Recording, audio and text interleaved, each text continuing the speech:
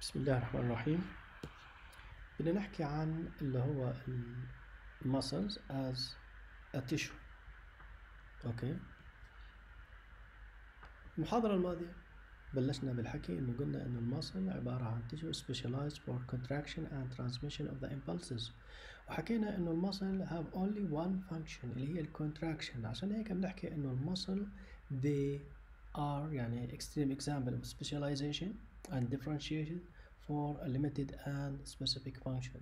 Muscle, as I said, only has one function, contraction, and otherwise, for example, connective tissue or epithelia, they have several functions, but for the muscle only we have function.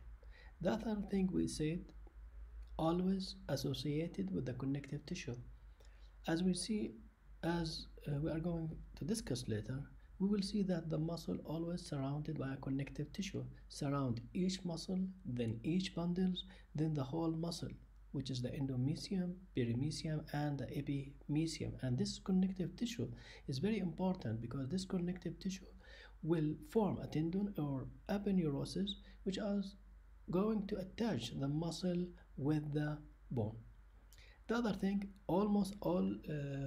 always associated with the nervous tissue. We know that for the muscle to be able to contract, there is impulses should come from the brain and orders to contract. Otherwise, the muscle will not be able to do the contraction. We can see here, as I said, muscle is always associated with the connective tissue. We can see here, this is the muscle, we have one end and we have the another end, and we can see here this is the tendon, and we can see here the muscle is attached to the bone by the tendon, and here also the muscle is attached to the another bone by the tendon. Okay, and this tendon is the collection of the endomysium, the perimysium, or the epimysium, which surround, as I said, the muscle cell, the muscle bundles, or the whole muscles. We have three types of muscle.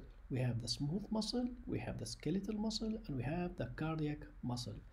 The skeletal muscle and the cardiac muscle also is called the striated muscle.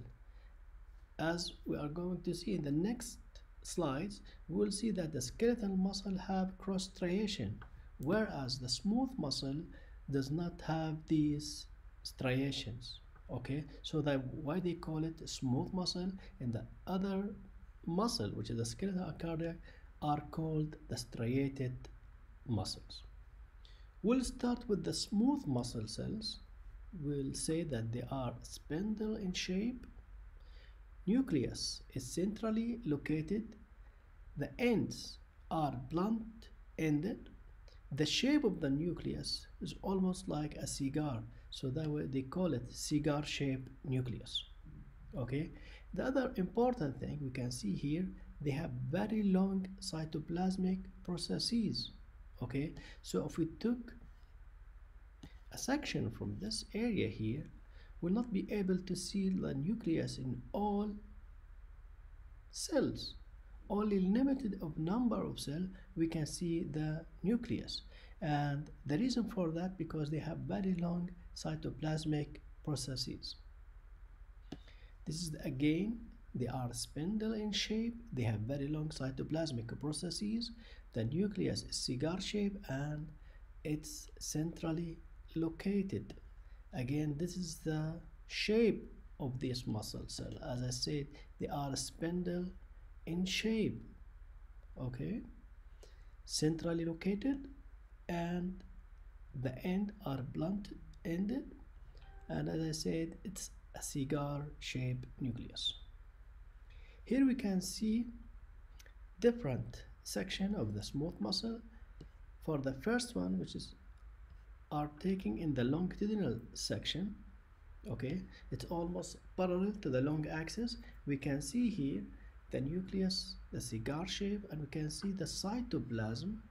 Okay, has the pink color, and this is because it contains a lot of the contractile element, which is the actin and myosin. On the other hand, if we have a cross section, which we cut through the transverse section, we'll see here most of the profile we could not see the nucleus. Only limited area we can see the nucleus, and the shape of the nucleus will be not cigar shape, it will be oval in shape, and we can see the profile of nucleus to the cytoplasm is very low. I mean by this, the amount of the nucleus to the cytoplasm, we can see that the amount of cytoplasm and number of the nucleus to the cytoplasm is very low. We can see here, this is the smooth muscle, they lie adjacent to each other, they form a sheath. Okay, between these cells there will be a gap junction, and always I said whenever we have a gap junction means it's need for communication. As I said before, if we transfer minerals from one cell to another cells, that means that there is information transmitted from one cell to another cells. The other thing we can see here, the pinocytic vesicles present, and this is very important because they are responsible for the ingestion of the hormones, because we know that hormone, for example oxytocin, affect this muscle for contraction function, for example. Also we have the neurotransmitter which is responsible for induce these cells to contract.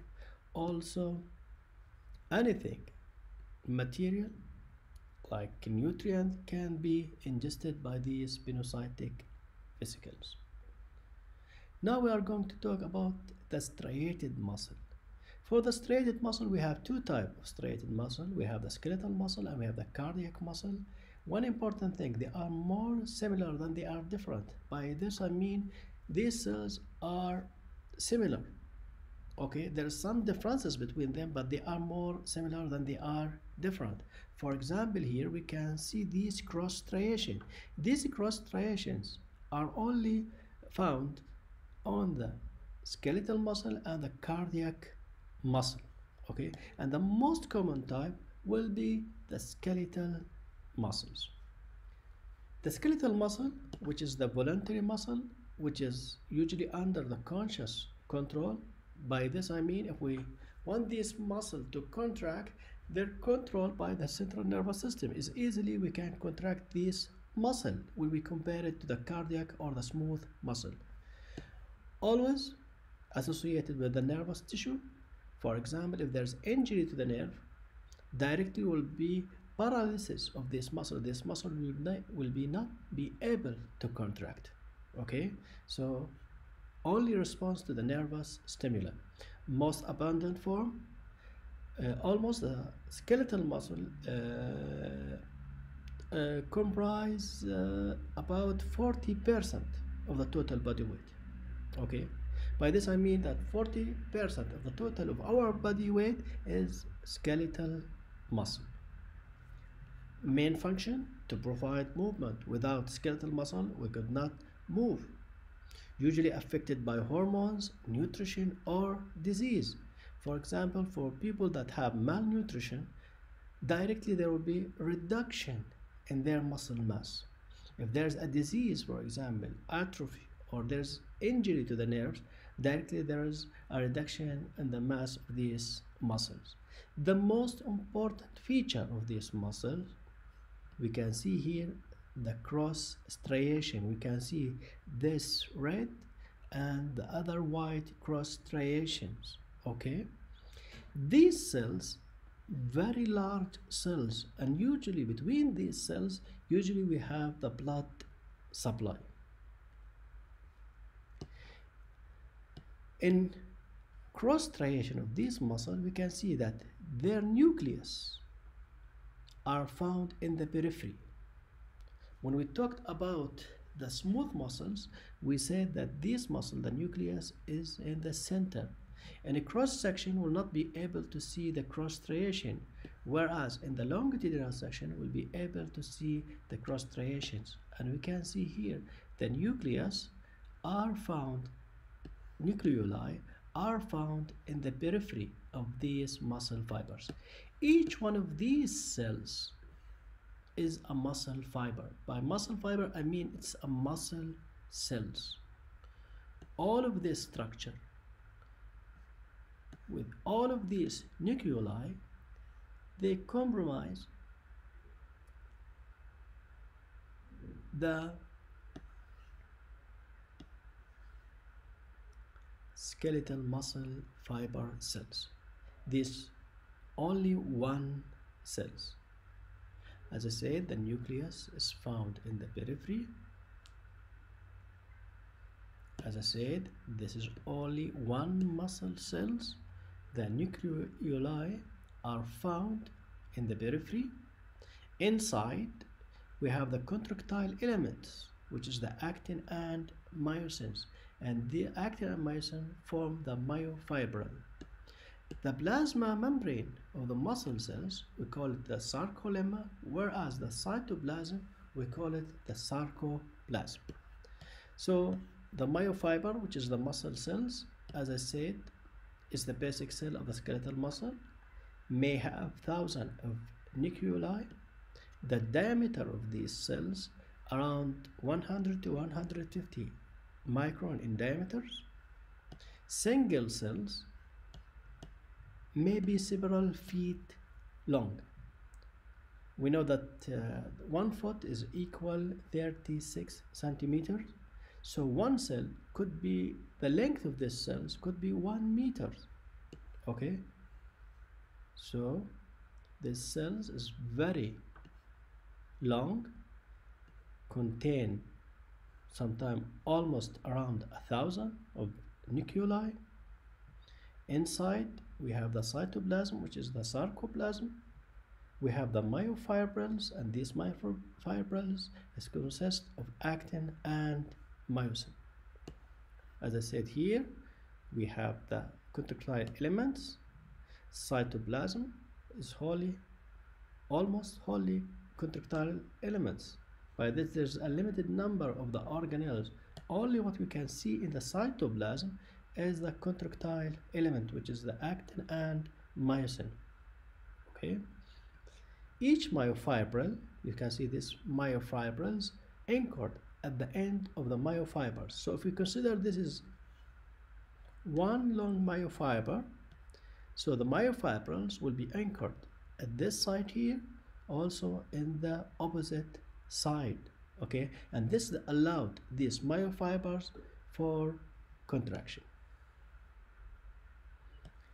Here we can see the cross striations. These cross striations are called the I band, and the red one, which is the A band. Okay, between the I band and A band here, we can see here at the middle of the I band there is a Z line, and this Z line is found in the middle of the I band, and you can see it in the other side. We have the I band, and there's the other line, which is the Z line. So between the Z line to Z line there's a structure, we call it the sarcomere, and this sarcomere is the basic contractile unit of the striated muscle. Okay, we can see here this is the area of the I band, and this is the area of A band, and we can see this is the line which is found in the middle of the I band. From this line to this line, which is the Z line to Z line, we call it the sarcomere, and this sarcomere is the basic contractile unit of the striated muscle. The smallest part of the muscle cells that contract, we call it the sarcomere, and each myofiber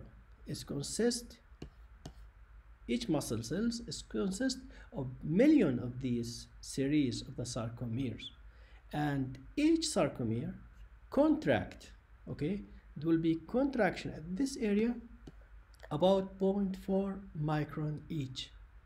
Okay, and as I said, these sarcomeres are made of actin and myosin microfilament. So as I said, these sarcomeres are made of actin and myosin. The actin is found in this area here, where at this area here, where we have the A band, we have part from the myosin, also the actin. So this is the area of the A band. You can see here we have the thick myofilaments, which is the myosin, and we have the very thin. So when these come together and the area here is reduced, this means that this sarcomere is contracted. Again, you can see here, this is the nucleus of the muscle cells. This is the area of the I band, the area of the A band, and this is the area of the Z line. And from Z line to Z line, this is the sarcomere, which is the basic contractile unit of the muscle cells. Similar here, we have the area of the myosin and the actin, and here we have the Z line, and from Z line to Z line, this is the sarcomere. For the muscle fiber types, as I said, we have three types. We have the red fiber, we have the white fiber, and finally we have the intermediate fiber. The red fiber, from the name, they have the red color because they have higher myoglobin, which is the oxygen storing pigment content. Okay, and they have numerous mitochondria and fatigue resistance. By fatigue resistance means they not get tired very fast. Okay, and they are the slow twitch. The other type, which is the white fiber, for example found in the pectoral region, they are the type 2, the fast twitch. They have white color compared to the red fiber because they have lower amount of the myoglobin and also lower amount of mitochondria. Okay, the third type, which is the intermediate, which is the characteristic, it's between the type 1 and type 2.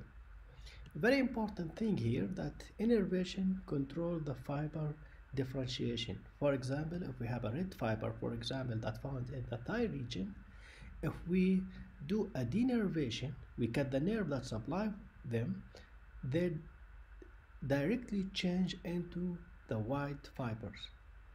And the other thing, if we replace the nerve from the white fiber to the red fiber muscle, again directly will be changed into the white fiber muscles.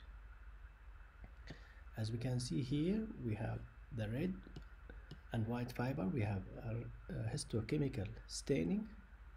The third type, which has the characteristic, which is between type 1 and type 2. The third type of muscle we have the cardiac muscle, which is again a form of striated muscle found only in the heart, similar to the skeletal muscle because we have the cross striation. But there is very important difference. Usually the muscle cells are very small compared to the skeletal muscle. Skeletal muscle, as I said, their length may reach several feet, but the muscle cells are much more smaller. Okay, as I said, there's some histological difference between them, even the response to different stimuli. As we know that inside the heart we have the SA node, we have the AV node, and we have the bundle of His, and these fiber which is responsible for the contraction of the muscle. So the muscle of the heart not controlled or not under the conscious control of our central nervous system. I could not tell my heart to beat or stop. Usually what other important thing about the cardiac muscle, they have the band pattern of the cardiac muscle. We have the cross striation, which is similar to the skeletal muscle. Their nucleus are centrally located nucleus, and there is only one nucleus per cell. This is one difference from the skeletal muscle. As I said, they have their nucleus in the periphery, and the other thing, they are very long cells. Compared to here, we have very small cells. Usually the cardiac muscle fiber composed of the several cardiac muscle cells. By this I mean the muscle fiber. Okay, not composed of one only single cell, they are composed of different cells. And these cells, there is junctional zones between them, which we call the intercalated disc.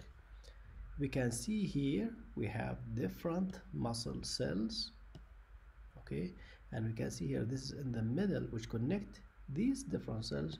We call it the intercalated disc, and this is a diagnostic feature for the cardiac muscle. If we see the intercalated disc, right away we say this tissue is from the cardiac,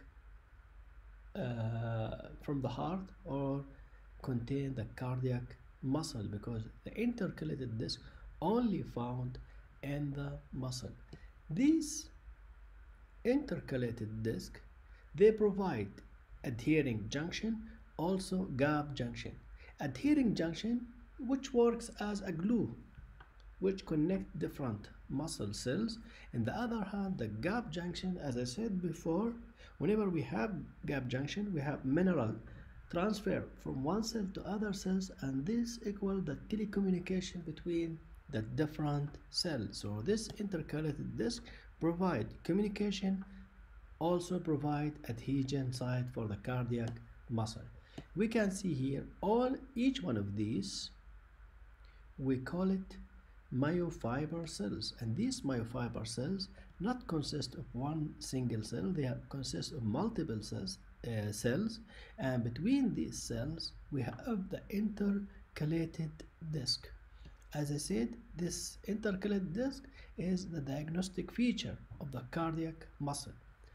We said in the cardiac muscle we have the cross striation, the nucleus is centrally located, whereas in the skeletal muscle the nucleus is located in the periphery.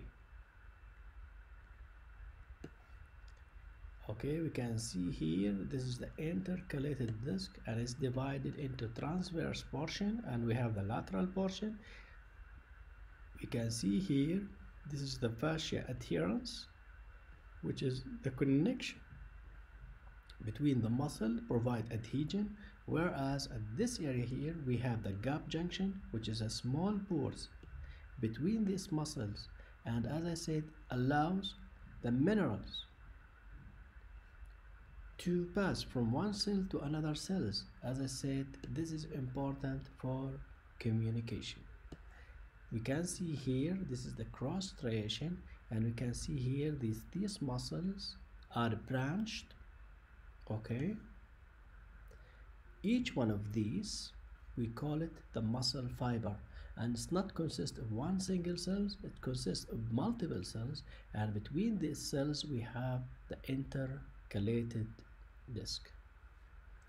In a cross section, it's almost like smooth muscle. We have the nucleus in the center and we could not see the cross striation, whereas in the longitudinal section we can see the intercalated disc, the nucleus in the center, and we can see the cross striations. Okay, and here we can see in the cross section how we could differentiate between smooth cardiac and skeletal muscle. Skeletal muscle, the nucleus is found in the periphery. This is easy to differentiate, but for the cardiac and the smooth muscle, we need to look for the profile of the nucleus to the cytoplasm. Whenever we have more nucleus in the field, we are looking in the cardiac muscle.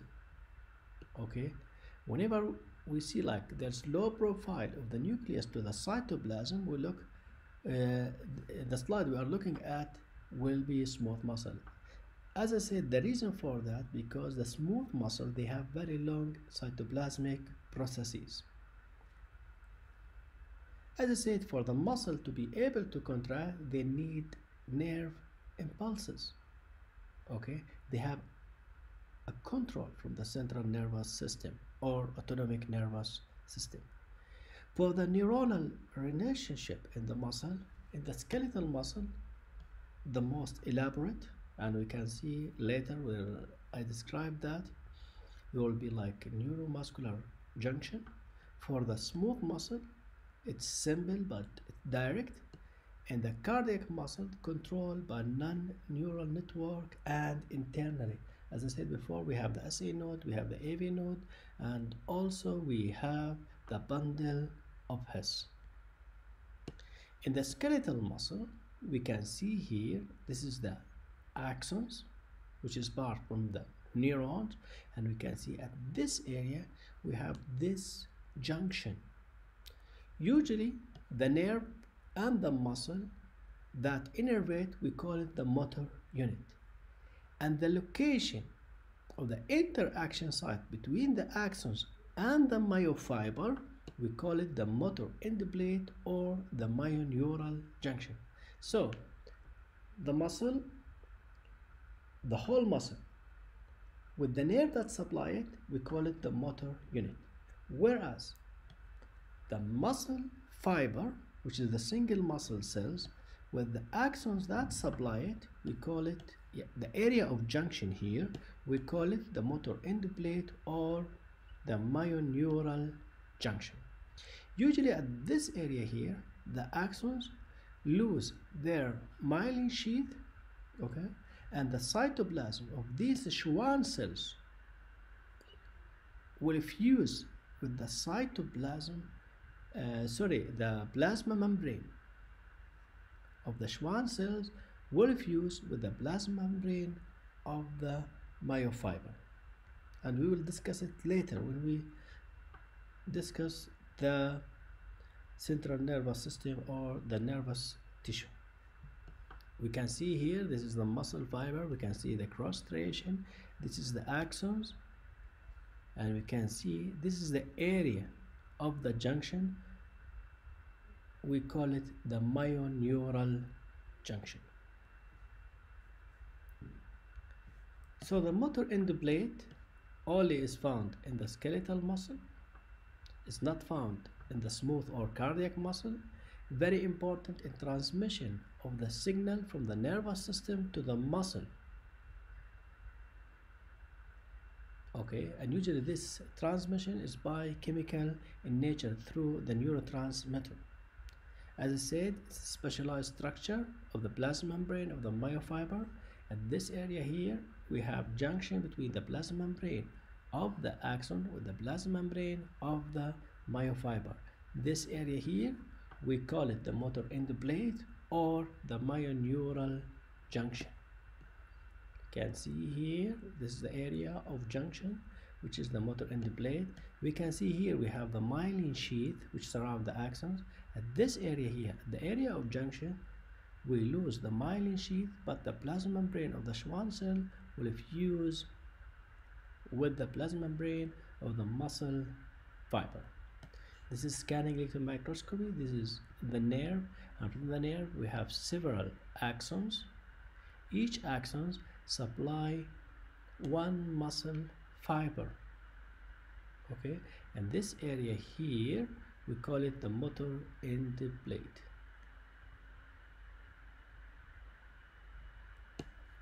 Very important, even if we have the muscle fiber, they have several feet in length, there is only one myoneural junction, motor end plate, only found in one area, one spot.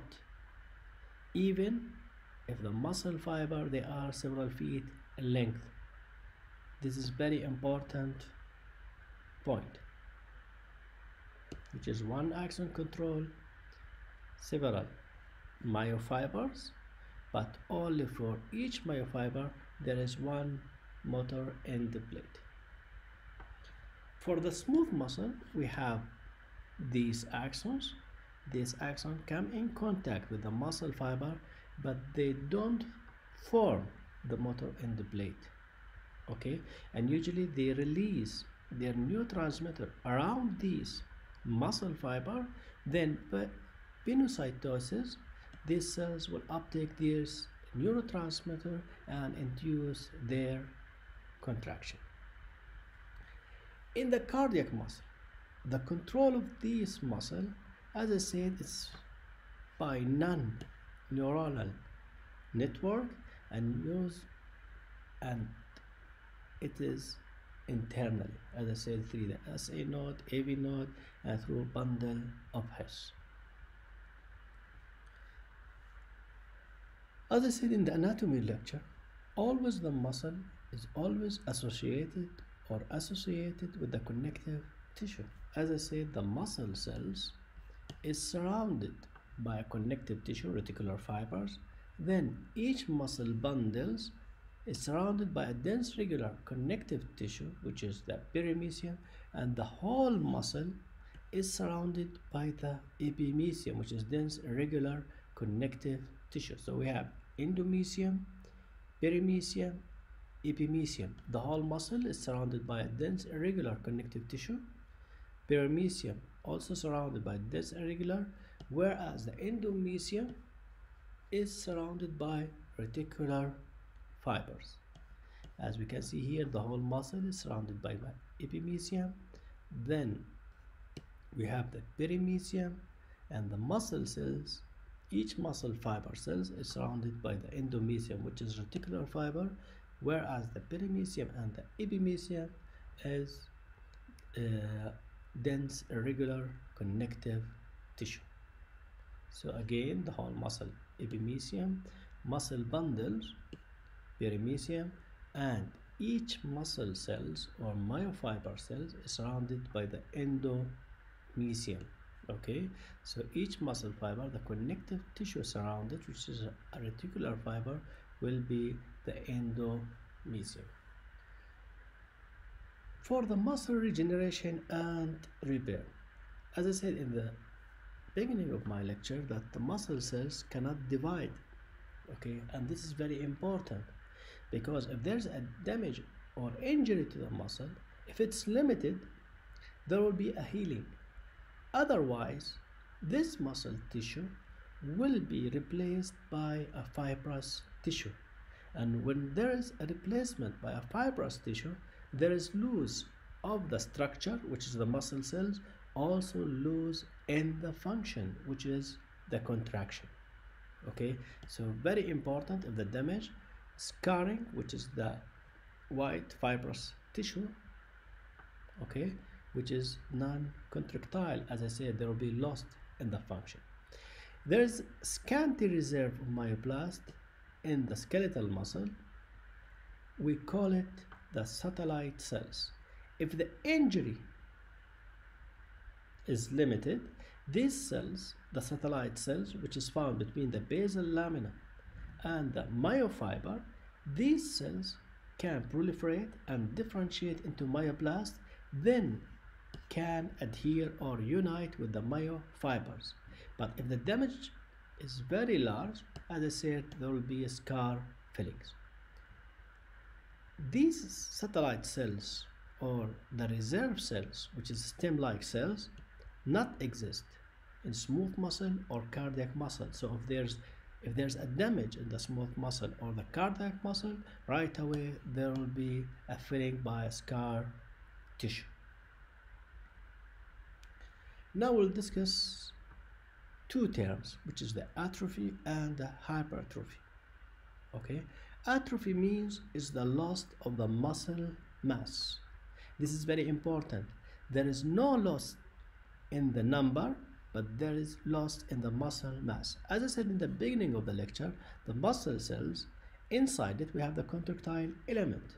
So for any reason, if we don't use our muscle, they will undergo muscle atrophy, which is the loss of the muscle mass. And by muscle mass, I mean the contractile element.